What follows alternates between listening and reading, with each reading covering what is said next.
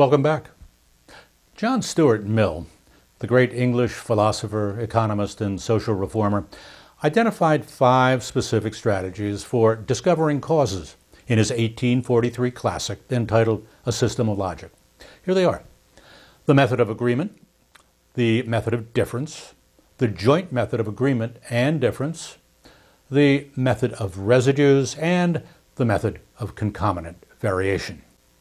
The first strategy, the method of agreement, says that if in all cases where an effect occurs, there is a single prior factor, x, that is common to all those cases, then x is the cause of the effect. Here's an example that's often used. Suppose you and your friends dined at a restaurant, and several hours later, everyone felt really nauseated. Naturally, you begin to seek the cause, and you immediately suspect it's the food you've eaten. Was there one dish that stands out as the culprit? This table shows what your group consumed. Ellen ate everything: seafood, beef, salad, and chicken, and she got sick. Jack ate both seafood and chicken, but passed on the beef and salad. He also got sick. Allison had seafood and beef and declined salad and chicken. She got sick too. You ate the seafood and salad, but said no to the beef and chicken, yet you were no different. You too got sick. As you can see, everyone got sick, and the only thing that everyone consumed was seafood. By applying the rule of agreement, we can infer that seafood was very probably the cause of the illness. Let's use a variant of our first table to illustrate Mill's second approach, the method of difference. It says that where you have one situation that leads to an effect and another which does not, and the only difference is the presence of a single factor in the first situation, you can infer this factor as the cause of the effect. As you can see, nearly everybody ate everything with one exception. You didn't eat the chicken. They got sick. You did not. So it's clearly the differentiating factor. The chicken is very probably the cause of your friend's nausea.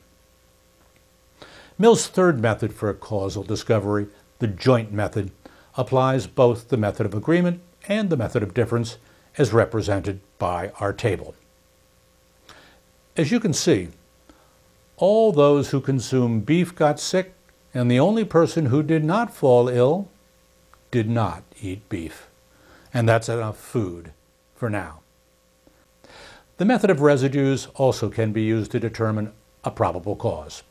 If a variety of causes have been established to produce a variety of effects, and we've matched up all the causes except one with all the effects except one, then the remaining effect can be attributed to the remaining cause.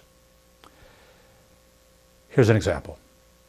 I know that a total of $100 has been donated to our local food pantry, and that just 4 people contributed: Ed, Nora, Keisha, and Tom. Each of the first 3 each gave $20. There's a remaining $40 that needs to be accounted for, and there's only one donor left who can be responsible. Tom is the residue, so he must be the donor. Mill's first 4 methods examine cause and effect in qualitative terms. An effect either occurs or does not occur. A probable cause either is present or is absent. However, in Mill's 5th method, the method of concomitant variation, quantitative considerations come into play, since we associate a quantitative change in the effect with a quantitative change in the presumed cause. Here's an example.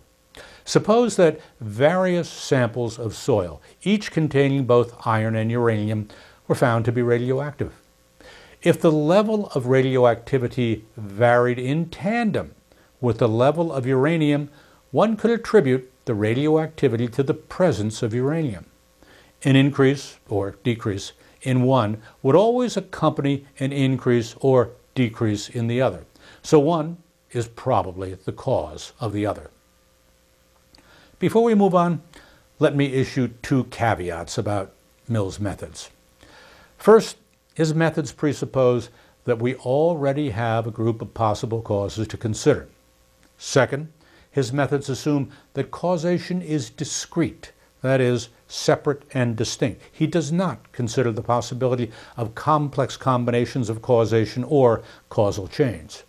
That said, Mill's methods have had a lasting impact on both the natural and social sciences and are well worth employing by critical thinkers. Next up, we'll take a look at a source of considerable philosophical concern, the confusion between correlation and causation. Until then, best wishes.